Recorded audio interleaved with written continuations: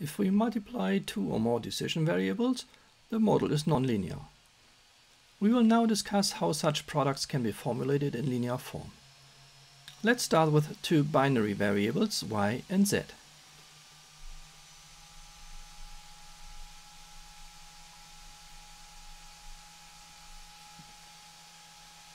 Assume that we face a model where we need to compute a product, that is y times z. The question is if there is an approach to formulate this linearly. Obviously, the result is either 0 or 1. Hence we can introduce a new binary variable, say x.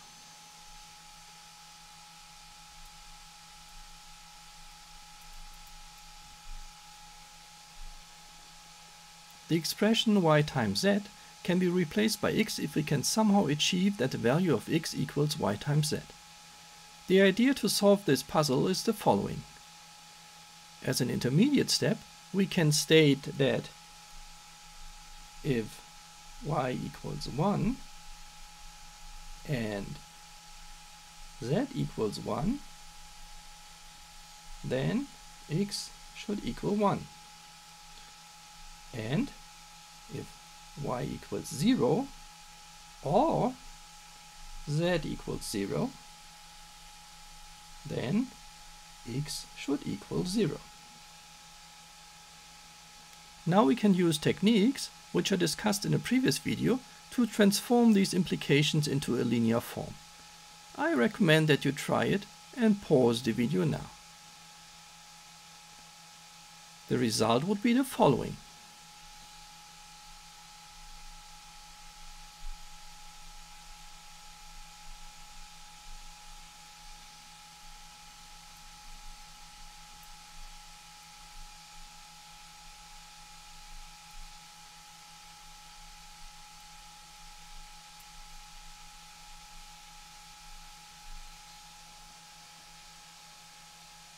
This completes our task.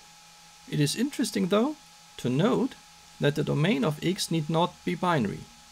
It would be sufficient to have x greater than or equal to 0, since y and z are binary.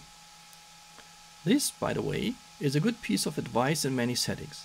If you have the choice, and it makes no difference whether you use real-valued variables or integer-valued variables, you should use real-valued variables. This has to do with the way such models can be solved, which is out of the scope of this video series. Mentioning integers, it is sometimes a good idea to have integer decision variables with more than just two values being possible. We will come to that in later videos on integer decision variables. For the time being, it might be interesting to note that every non-negative integer can be represented by powers of 2 in the following manner.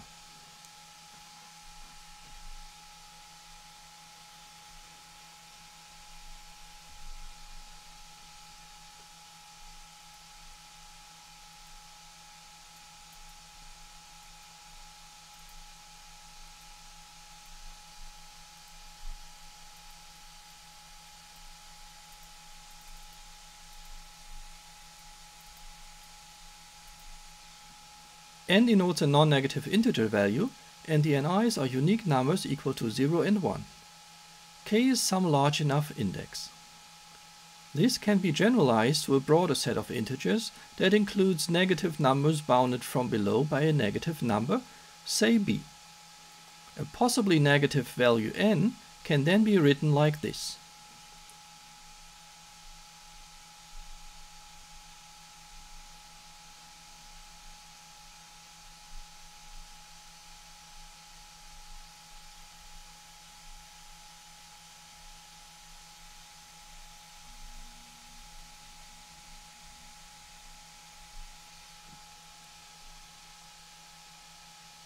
As before, the ni's are unique values equal to 0 or 1. We can now think of decision variables, say y and z, which represent integer values. If we, more or less, copy the notation from above, we could write y is equal to by plus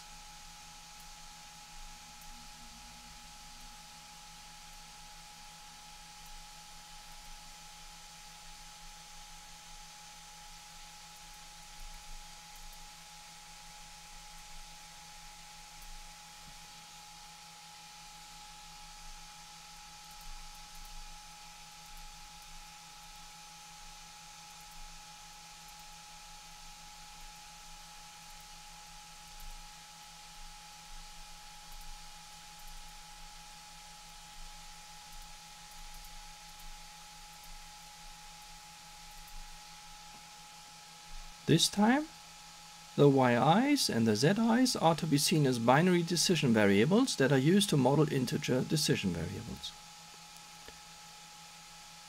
All this might help to derive a linear model in cases where we are formulating a model and a product of two integer variables occurs.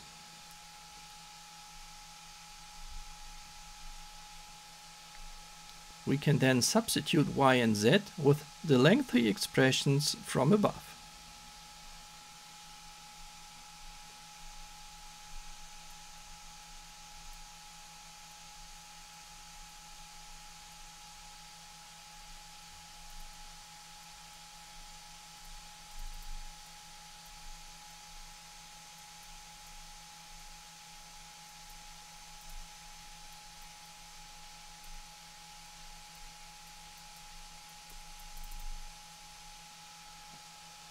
The expansion of this product leads to an expression with several products of two binary decision variables. This can be brought into a linear form as described above.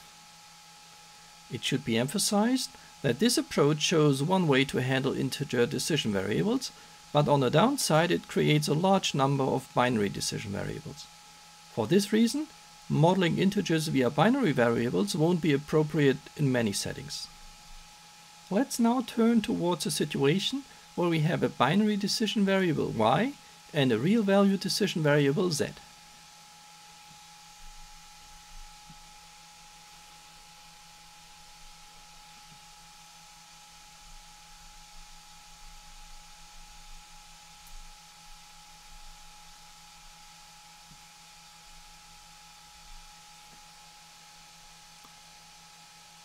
Note that a non-negative variable z is without loss of generality as shown in a previous video on model transformations.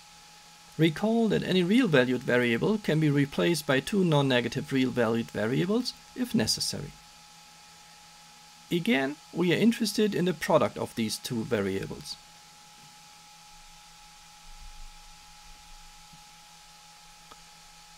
Since the result is a real value, it's straightforward to introduce a real valued decision variable x to replace the product.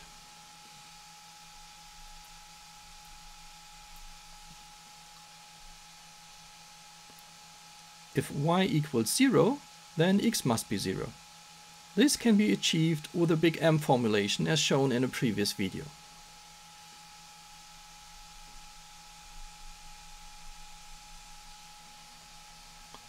Furthermore, x cannot be greater than z, which is easy to formulate.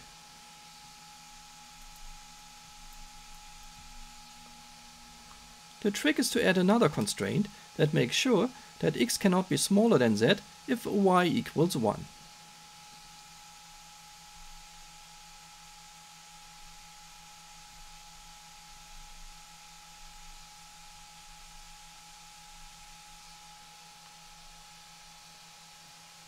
Now that we have discussed the product of two binary variables, the product of two integer variables modeled by binary variables, and the product of one binary and one real-valued variable, it remains to discuss the product of two real-valued variables.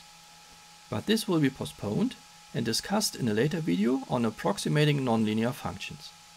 For the sake of completeness, we will just mention here that the product of two real-valued variables is not easy to express in a linear way. We will learn later that we can try to approximate this product in a linear fashion though. As a final remark, it should be noted that products of more than two variables can be handled recursively in the way shown here. Consider, for example, the following product.